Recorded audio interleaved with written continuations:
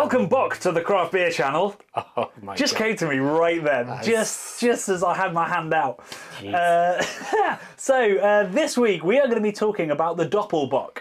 Nice. Which is a strong, very strong, dark lager. Now, we've done some German videos before, and particularly our Oktoberfest taster video, which started very silly. I think we should start this one sensible, because it's clearly going to go off the rails later. I mean, these beers are ridiculously strong, Johnny. I'm a little bit worried about this. We peak at 8.5, and what's the opposite of peak? Trough at about 6.5. What am I worried about? It'll be fine. What's the worst that could happen? So let's start with the history, right? We've done a video on Bock you can watch. But Bradley, you've been brushing up on your Bock history. Bock to the future. Tell me about Bocks. So Bocks are dark, strong lagers, originally hailing from Einbeck. Goodness me, in northern Germany. Yeah, go on. I believe in around the 14th century. I might be wrong on that. But they were sort of transported through time and space and then brewed more famously in Munich by Bavarian brewers. Space. Not so much time. Yeah. That was a bit later in time though. So we have these dark, probably at the time slightly smoky lagers, or actually probably ales coming from Einbeck. Yeah. They essentially the people of Munich, people of Bavaria loved these beers. Yeah. But then the 30 Years' War started, in which northern Germany was all Protestant and southern Germany was Catholic, popey. So they had a problem. Yeah, so they didn't want to start drinking continue drinking Protestant beer. So they loved the beer. But they loved the beer. So that's where we think maybe Bock started being brewed in southern Germany, where all of these beers. And where it went from Einbeck to Bock. To Bock, yeah. Right, so some kind of twist in translation and pronunciation there. And the brewery that started the Doppelbock fashion, lunatics, is right here, Paulaner. Although it wasn't called Paulaner back then. So let me tell you briefly the history of Paulaner. So 1634 is supposedly the start, which fits with the narrative of the 30 Years' War. I like it. Starting all this, and it was the monks that started Paulaner. It was a monastery. Were actually from Italy. Italian German monks. Italian monks moving to Bavaria. Right, okay. And they started brewing beer and selling beer completely illegally. It was supposed to just be for them, but clearly they were selling.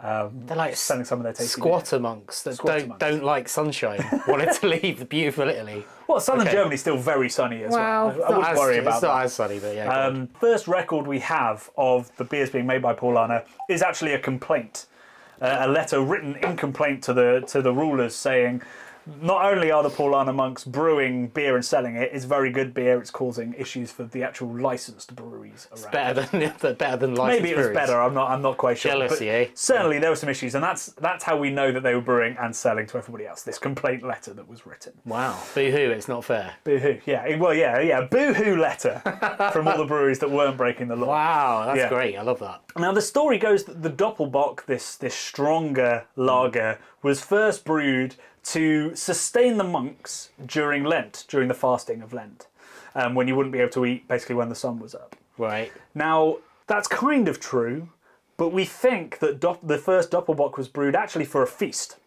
That sounds more likely. Yeah, exactly, yeah. The feast of St. Paula. So the very saint that these monks were championing. Paulaner. Okay. Exactly that, right. So we think that it was a special beer brewed for this feast, which, if the dates fell, so the day of St. Paula is early 2nd of April, I think, every year, which meant that Easter, which changes, sometimes it would have been within Lent, sometimes it wouldn't have been. So we're basically pretty sure that even during Lent, these monks were having a feast. Are these still the Italian monks? These are still the Italian monks. They just love life, don't they? They're like, we don't care about your rules, we're going to make double strong beer, we're going to have a feast in Lent where you're not supposed to be feasting. They actually loved rules. Okay. Because, well, they were vegan. Okay, it's a bit of a rubbish feast then.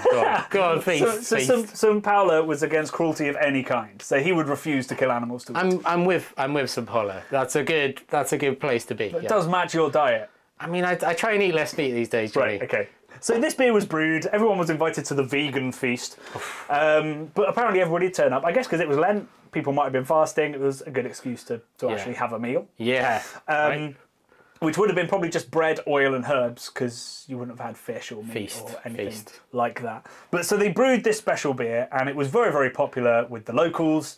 And so they did it again the next year, and the next year, and the next year, and the next year. And they kept doing it because it was generating revenue. It was probably getting them to talk to people, preach the word of God. Yeah. And it became this pretty much annual festival. Do you think it got so popular because everyone was drunk and having a good time, right? Yeah, because they weren't eating any proteins. And also, like, you know, you say they're preaching the word of God.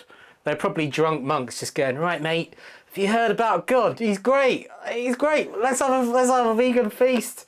We'll all party down together. Don't think about the fact that there's no beer. meat. Now, interestingly, this wouldn't have actually been that strong back then. So it would have been, we think, because it was a winter beer, so it would have been sort of short lagered. It would have been very sweet, very smoky, very dark. But clearly people enjoyed it, maybe because it was a time of year where you wouldn't get to drink and eat quite so much. So this is the thing about this beer. It's a special beer. It's associated with celebration, right? Exactly. It's not an everyday beer. Exactly, right, exactly that. So it might have been, might have had extra malt in it, might have had extra hops in it, might have been a bigger beer, but it wouldn't have been that strong simply because their yeast didn't attenuate that far back then. So it would have been very sweet, which is probably what everybody really, really liked. Now, this one day of celebration turned into 8 days of celebration over the years. Not quite sure why. A bit like, Oktoberfest started with a wedding, and suddenly it's a 3-week-long drinking celebration in Munich. They're like rave monks. Rave monks. So yeah, it's like literally a week-long festival. Yeah. Of drinking. Of drinking. And feasting. Yeah.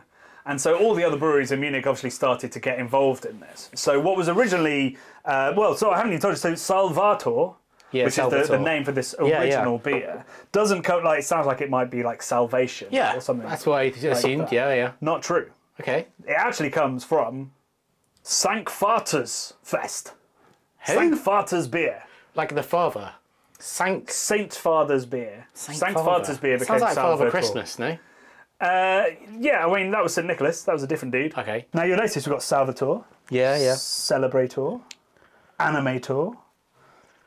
This one, they've phoned it in... I don't even know how to pronounce that. Triumphator? Terminator 2? We've had the Troganator from Trogan. We have had Troganator, that was great. And then Maximator. I am so hyped for Maximator. That's the best name on the table. It is pretty good. And all of these are served during what's called Stark Beer Fest. Strong Beer Festival. Come on. Which is, essentially, it's Oktoberfest, but it's in March, ends on the 2nd of April. Yeah. And all the beers are 8% and dark. In Munich still? In Munich still. It's sick. This Salvator one is held on the Nockeberg, which is the hill in Munich where the monks were at the bottom of it. I've been to that a couple of times. We do have a video. We've referenced it a couple of times because I got probably the drunkest I've ever been. I mean, I'm definitely falling off my chair when I go to this festival. Oh, so many chairs. I mean, it was like the chairs weren't there by the end. Wow. But it's a wonderful festival. It's much more kind of Germanic in the people that are there and the music that's played. It's less sort of tinged with tourism than Oktoberfest. Yeah, less Robbie Williams Angels. Yeah, well, no, that still happens. Is that Where we go, when we're grey and old. That still happens. Yeah. Right. So all of these beers, basically the beers we think, the recipes would have been changed over the centuries. They would have got stronger, but also the attenuation, our brewing processes improved. So even the same recipe would have got stronger and stronger and stronger. But the recipes have changed. So all of these beers are very strong. And that's in the Bock tradition as well, which was a little bit stronger. So now, with the history out of the way, we're going to taste all of these beers, say what we think of them, and then go to bed. So this is the originator. This is the original. Originator. Yeah, although we think this recipe, it's a couple of centuries younger than the original. Okay. This actual recipe. Yeah. I think Brother Barnabas, who came along a couple of years later, revolutionised Paulaner's brewery, improved it massively. We think this is closer to his recipe. Brother Banana Boat. That's all I'm going to think now. So you know, I said banana boat, I'm getting banana, but that's not true. It's caramelised. It's very caramelised. Toffeed. My understanding is these are like maltier versions of an already quite malty beer. Yeah, well, I mean, Bock's would have been, all beers would have been very malty back then. The hops were a preservative. But yeah, I mean, these beers should be pretty hoppy. We should get a good old whack of bitterness when we drink them, because otherwise they will be way too sweet. I mean, this beer is 8.5%. Bloody hell. And there's no alcohol in that. No. It's just glorious toffee. and candied lemon is what I get from that.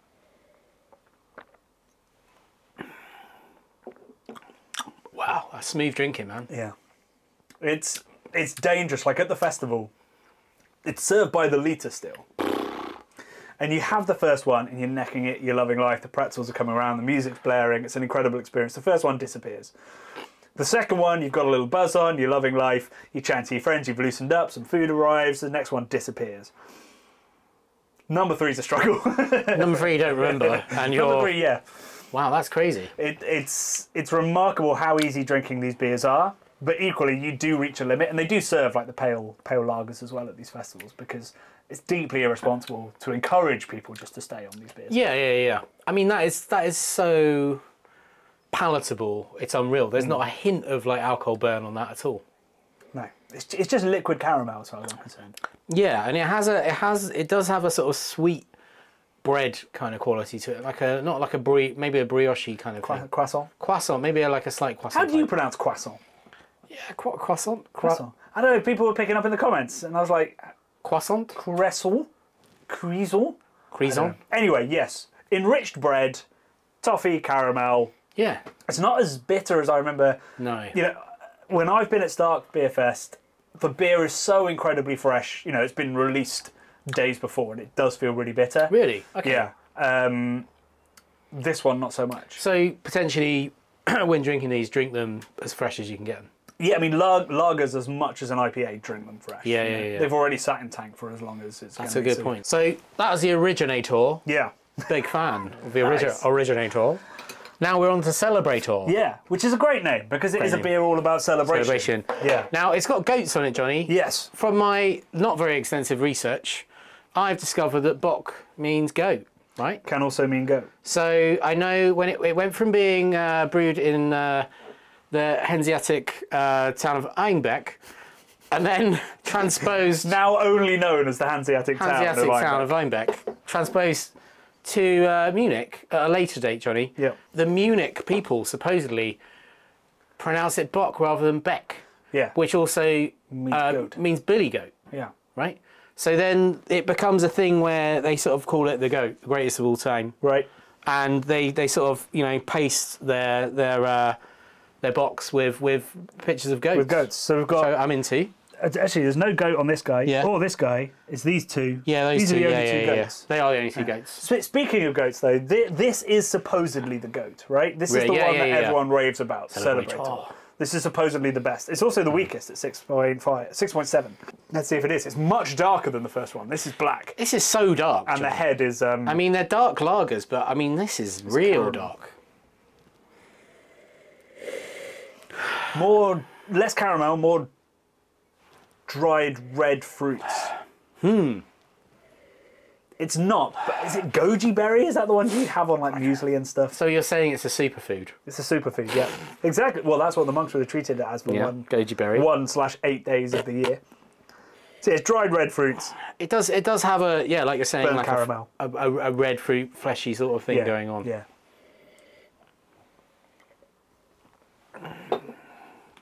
Okay. I mean, that's like really malty compared to the last one, I think. Yeah, almost roasty. Yeah. Still really low bitterness, but yeah, roasted dryness, chocolatey coffee notes, certainly on the finish. Lingering coffee note. Yeah. But then, toffee and red fruits up front. It's much more complex. That is liquid caramel. This to me is, it's red fruits, it's coffee, it's dark chocolate. The bitterness comes into play a lot more, I think, with the kind of roasty notes. Roasty malts, yeah. It feels more alcoholic, right? Because it has a sort of body to it, and it does have a richer body as well somehow. Yeah, it's interesting because with lower ABV and possibly drier, it should be thinner, but it feels pretty luxurious. Yeah, and is that something to do with the mouthfeel and the sort of carbonation? It's quite a sort of effervescent, like small bubble kind of. Yeah, it could be spunded.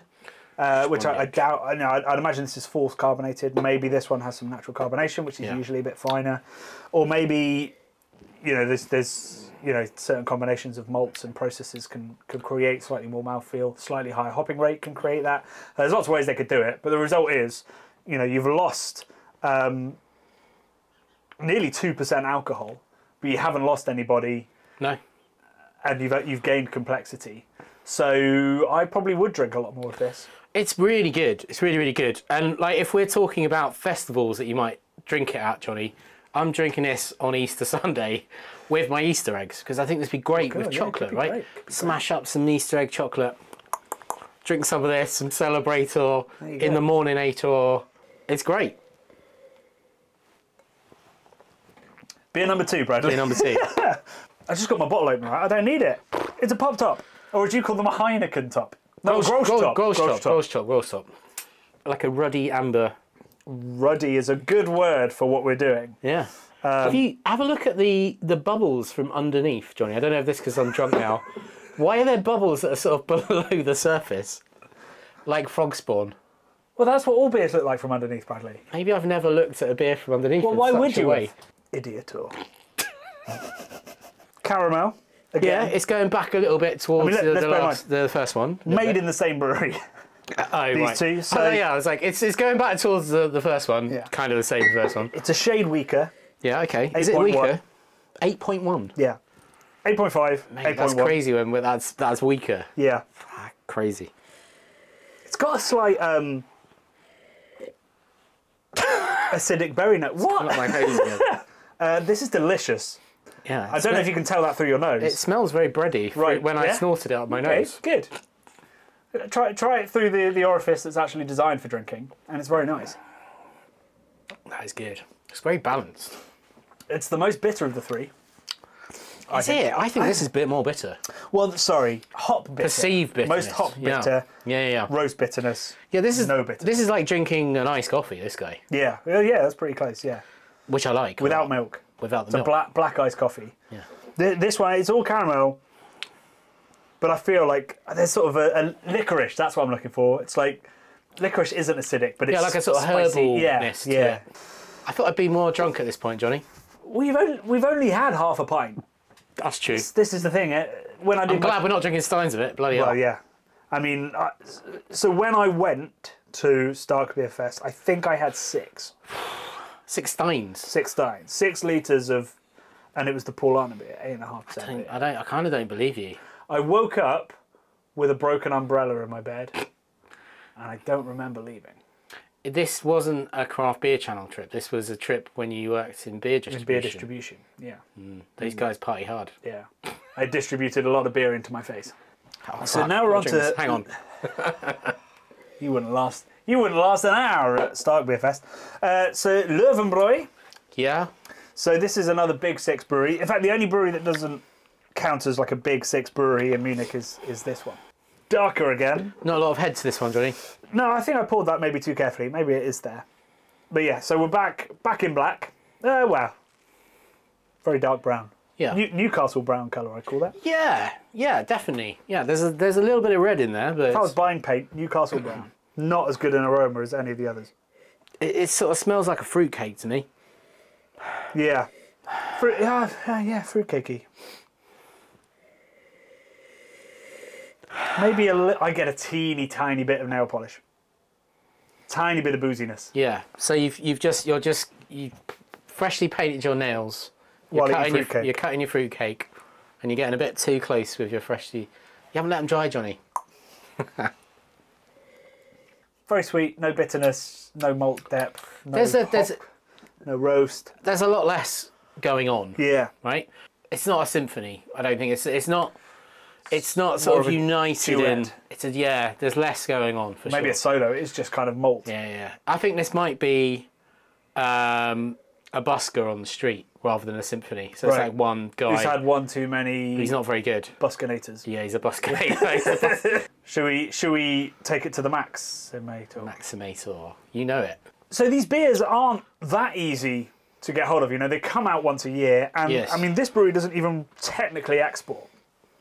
So we're very lucky to have gotten hold of this, and I hope it's going to live up to it, because actually these guys make a wonderful Dunkel. People don't really talk about the Augustiner Dunkel, but it's a great beer. Why would you? In the Hells, like, just world class. The Hells and the export, yeah.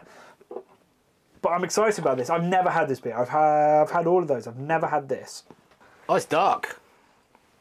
I'm not even going to smell this, Johnny, until you get it up to your nose. I think that's red. I think that's a red beer. It's pretty red, isn't it? Yeah. Rusty. The sort of rusty colour head. disparity between them was interesting. I've been surprised by how much they varied. Yeah, I assumed they'd all actually be the colour of Celebrator. So is that because the malt is like more important in this recipe than the other sort of elements of beer? So they're choosing their malt bills. Some of them are choosing sort of darker malts. Yeah, others you know are what? not Yeah, I as hadn't really much. looked at it that way. Yeah, this is a malt forward beer, so it's no surprise there's changes in the malt bills. Because the colour is like heavily influenced by the malt you use. Yeah, exactly. And so they're trying to find their point of difference by varying the malts. So we've got all shades of autumn, even though it's spring. Yeah. Which is a bit of an interesting time really to have this kind of beer. It should be an autumn beer really. Feels like it. It's a beautiful looking beer. It is. Ooh. I get fruitcake and marzipan.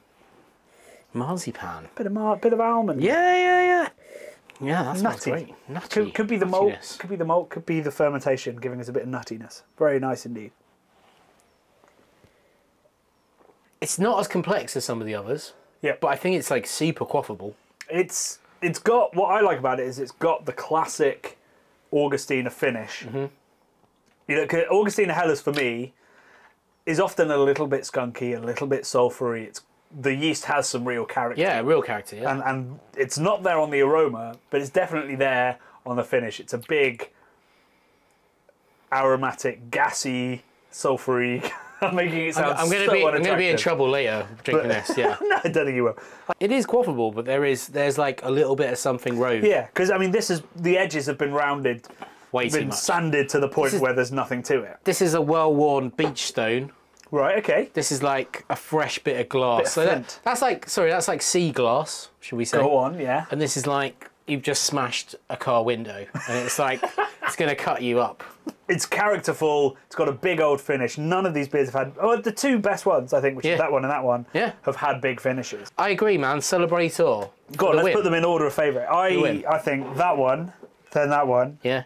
then that one. Yeah, I like this one. Then yeah. You happy with that? Yeah. There you go. So best Yeah. to worst. Yeah. But all still 7 out of 10 beers. Yeah. That's a 9. 100%. Beer. I mean, this is a great lineup of beers. You'd have a wonderful time. We've had a wonderful time. We have had a wonderful time, Johnny. We got slightly stuck in a rut halfway through with the Ator jokes. We've had a wonderful nature time. Cutting room fluorinator. Cutting room fluorinator. Fluorinator would be a good name. I mean, these are all fluorinators if you drink enough of them. Yeah. So that is the history of the Doppelbock and our analysis of 5 of the most available ones, 4 of which are from Munich, 1 of which isn't quite. We think that this one is the best, so track down Eyeing a Celebrator if you can. Otherwise, there are lots of iterations being brewed all around the world, like Troganator, which we mentioned. Yeah. In the UK, there's a couple of them about. Utopian make a great one. So it's a style that I think is up and coming in spring. I think people are interested in 8% dark lagers. I mean, I gotta love the Germans for like taking an already strong lager and going, it's not strong enough, let's just make it stronger and darker. Yeah. I'll drink to that. Yeah, absolutely. Cheers, Anator. Cheers, Anita.